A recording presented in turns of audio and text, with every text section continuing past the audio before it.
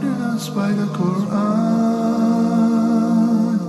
and make it our guide, light and mercy.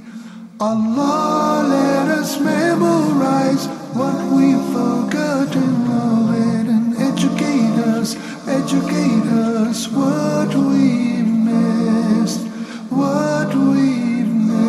Oh Allah, grant us the ability to recite it day and night and make it enough. Assalamu alaikum wa rahmatullahi wa barakatuh. Welcome to In the Light of the Qur'an.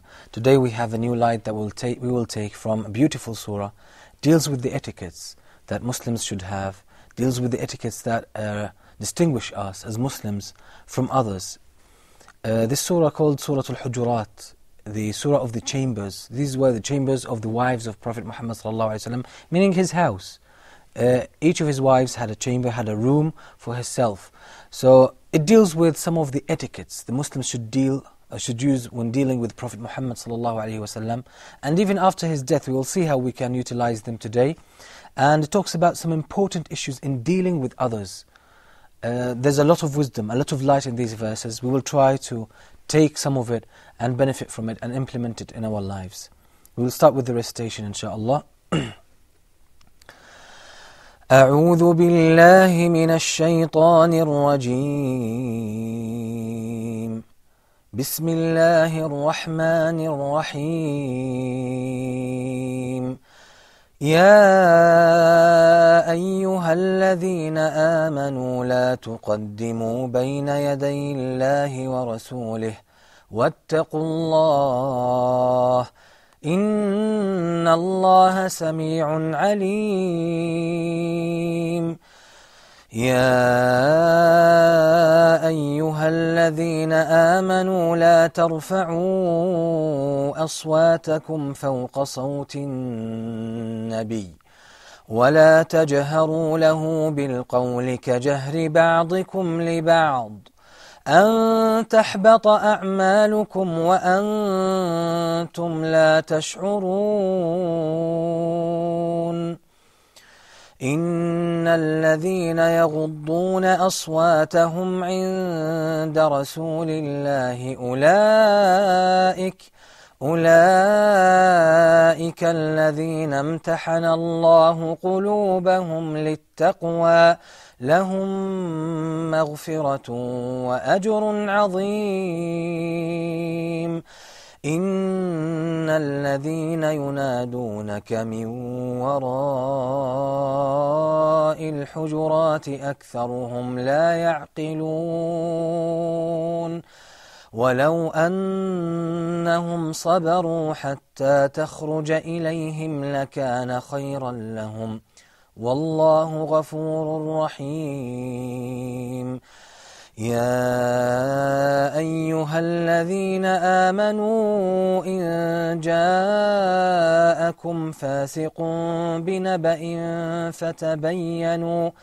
فتبينوا أن تصيبوا قوما بجهالة فتصبحوا على ما فعلتم نادمين واعلموا أن فيكم رسول الله لو يطيعكم في كثير من الأمر لعنتم ولكن الله حبب إليكم الإيمان وزينه في قلوبكم وكره إليكم الكفر والفسوق والعصيان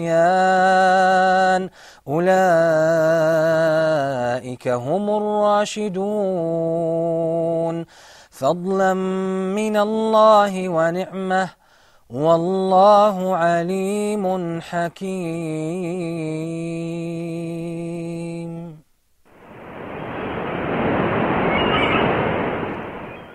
Assalamu alaikum wa rahmatullahi wa barakatuh. Welcome back to In the Light of the Qur'an. Now this beautiful surah deals with a lot of the etiquettes that the Muslims should have. It first starts with a very important principle that Muslims are ought to benefit from. Muslims really should try their best, exert themselves to make this their way of life. Allah says, O you who believe, do not proceed, do not put yourself forward before Allah and His Messenger, and fear Allah. Allah is all hearing and Allah is all knowing. Now this important instruction tells us that we should not give precedence to our opinion. We should not give precedence to ourselves before Allah and His Messenger. And as believers, as Prophet Muhammad ﷺ said, no one will taste the sweetness of Iman until the first condition that Allah and His Messenger become more beloved to him than anybody else, even himself. Now if we really have Iman and we have tasted the sweetness of Al-Iman, then this should be, our practice should be that we give precedence to Allah and Prophet Muhammad before ourselves. And this is the attitude of the Muslim. So that when something comes to me, an instruction from the Qur'an and the Sunnah comes to me, do that or don't do that, I shouldn't give precedence to my own opinion, to my own desires. No. What I do, I should submit to Allah and His Messenger and obey them. This is the first wisdom that we can take. Then Allah instructs the Muslims about a very important etiquette. He says, O you who believe, do not raise your voices above the voice of Prophet Muhammad ﷺ. We know Prophet Muhammad lived in the Arabian Peninsula. There were so many Bedouins coming from the desert to Al-Madinah, and they would mix with the Muslims and they would come to ask Prophet Muhammad and ask from him.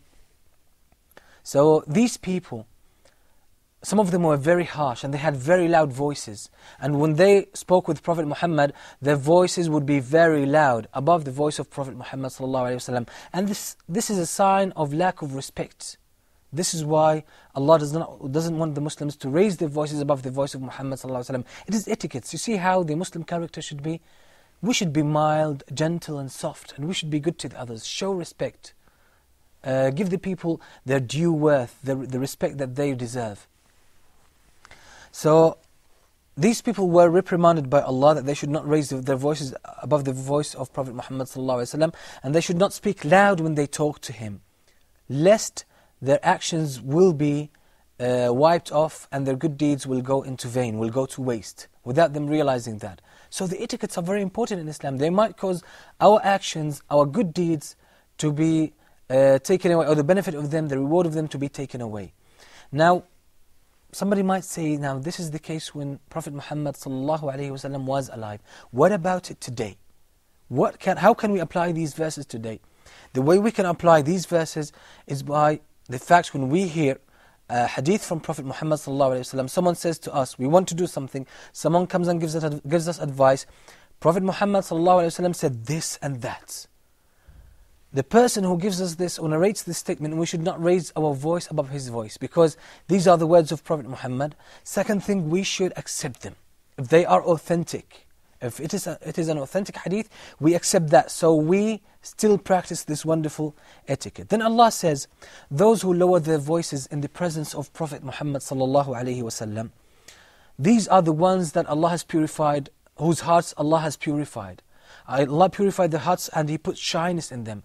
And He put in the hearts the understanding that they should respect Prophet Muhammad ﷺ, because He's the one who guided us. He's the one who brought the light to us. He's the one who gave us this light from the Qur'an. So Allah says those people, their hearts were purified by Allah, and Allah put piety and righteousness in their hearts.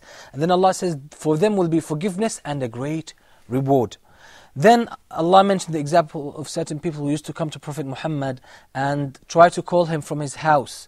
So they used to raise their voices saying, "O Muhammad, O Muhammad." They would keep calling the name of Prophet Muhammad until he came out. And that really bothered Prophet Muhammad. Sometimes he was sleeping, sometimes he was resting, sometimes he was coming even to them, but they didn't give him enough time to come. So they kept shouting and calling Prophet Muhammad ﷺ. This is why Allah says, and had they just remained patient until you could come out to them, then it would have been better for them.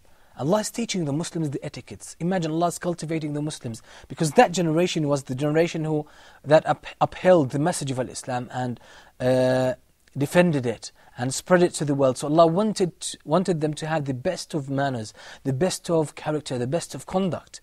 So then Allah says that Allah is forgiving and Allah is merciful. Then Allah taught us something very important that we should use in our lives. Allah says, "O you who believe, if a wrongdoer comes to you, If a wrongdoer comes to you with some news, or someone who does evil, he comes to you with the news. Someone we know some weakness in him, he comes to you with news, then be patient.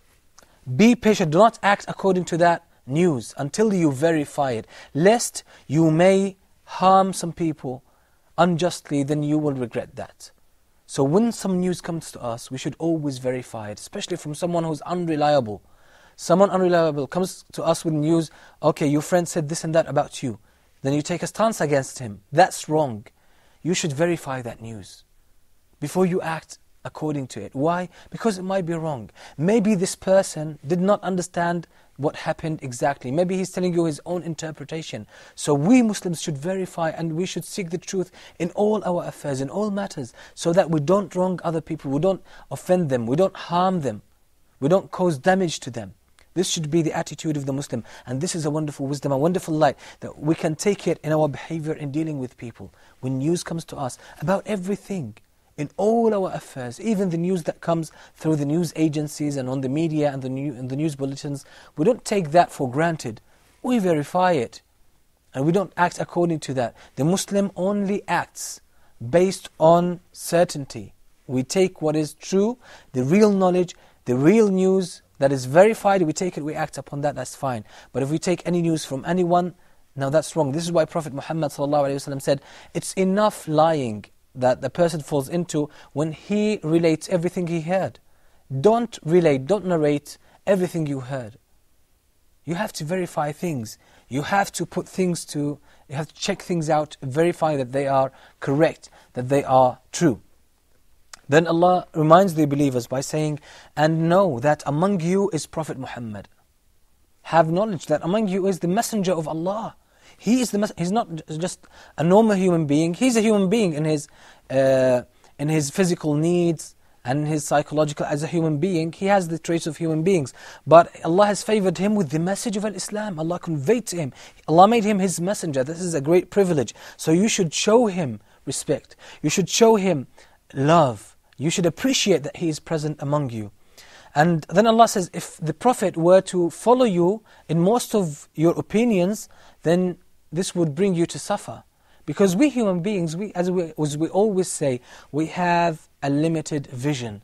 We have our own limitations. So we always fall into a mistake, we always fall into error. So Allah sent the message through Prophet Muhammad ﷺ, or with Prophet Muhammad, so that to guide us, to show us the truth, that we shouldn't follow our desires and our ambitions and whims. No, but we follow the guidance of Prophet Muhammad ﷺ. Then Allah says, and talks about His mercy and His bounty upon us. And He said, Allah made Iman, Allah made faith and belief beloved to your heart. Allah caused your hearts to love the religion of Islam, to love faith and belief in Allah. And Allah adorned it in your hearts so that you get to it and you try your best to increase in it.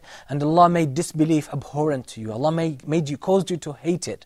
These are from the graces of Allah subhanahu wa ta'ala upon us. Allah said these people who achieve these traits will be the successful on the Day of Judgment. We ask Allah subhanahu wa ta'ala to make us from those and to benefit from this light that we find in this wonderful surah. Until we meet with another light from this wonderful book of Allah, we leave you in peace. Wassalamu alaikum wa rahmatullahi wa barakatuh.